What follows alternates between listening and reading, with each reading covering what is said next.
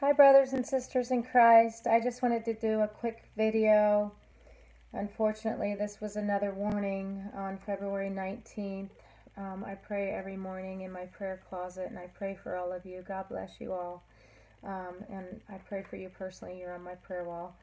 And I just ask you to take this to the Holy Spirit, to Jesus Christ, and ask for your own confirmation. I always confirm my prophetic words with Scripture.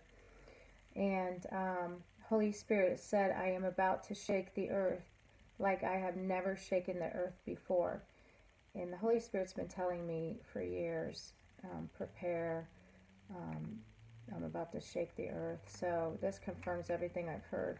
And I was sensing in my spirit the West Coast, and I also an earthquake, and I see a 7.2 in my vision. I sense earthquake, and I also sense coastlands. I heard those two words in my spirit, and I wrote that I will pray more. God have mercy.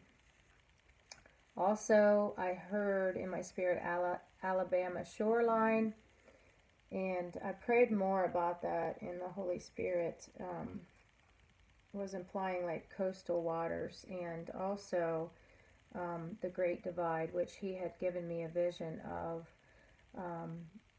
The New Madrid.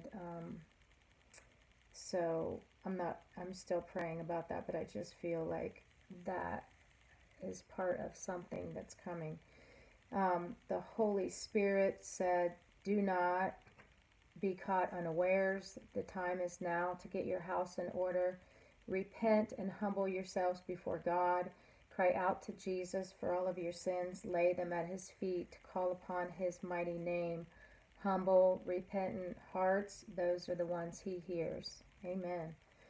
And he gave me Hebrews 1:11, or pardon me, chapter 11, verse 1. This is an NIV version that I wrote down. Now faith is confidence in what we hope for and assurance about what we do not see. Holy Spirit said I must wake up the lost, and all will see my mighty power. Many will put their idol worship and come back to me.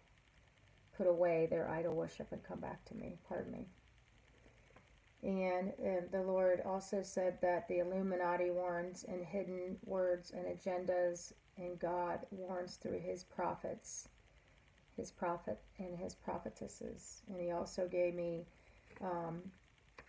Thessalonians 5, verse 20, which is, do not treat prophecies with contempt. And then if you go to 21, it says, test them all, hold on to what is good, and reject every kind of evil. But he specifically gave me 20. Praise Jesus. So I just wanted to put that out there because it's very, it lines up with everything that I've been receiving. And I always pray for mercy. I just want people to know to pray for mercy. God is sovereign, and Jesus does come back as the judge, but he is also loving and merciful. And saints, we need to pray. We need to pray together, and we need to pray continuously. And I was praying for mercy, and I feel millions will lose their lives, and the Holy Spirit said the beginning of woes. And I remember one time I asked the Lord, like I was crying in prayer, and I said, Lord, what's going to wake people up? And he told me loss, and that broke my heart even more. Unfortunately, some people that are so blinded that the only thing that will wake them up is loss, and that made me sad. And then I heard in my spirit natural disasters, war, then the revealing of the Antichrist. And I just got a sick feeling in my stomach, and I sensed the evil one again. I just did a video about the Antichrist. I've done a few now.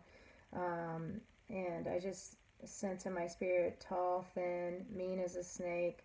His whole body is filled with snakes, and I don't know why. I prophetically sense like, ugh. Man of sin, man of perdition, man of vile thoughts, words, deeds, and actions. This is what the Holy Spirit's putting upon my heart. He will appear as a Savior in time of dire need, a saving grace. Discern and listen intently. Watch, pray, and discern.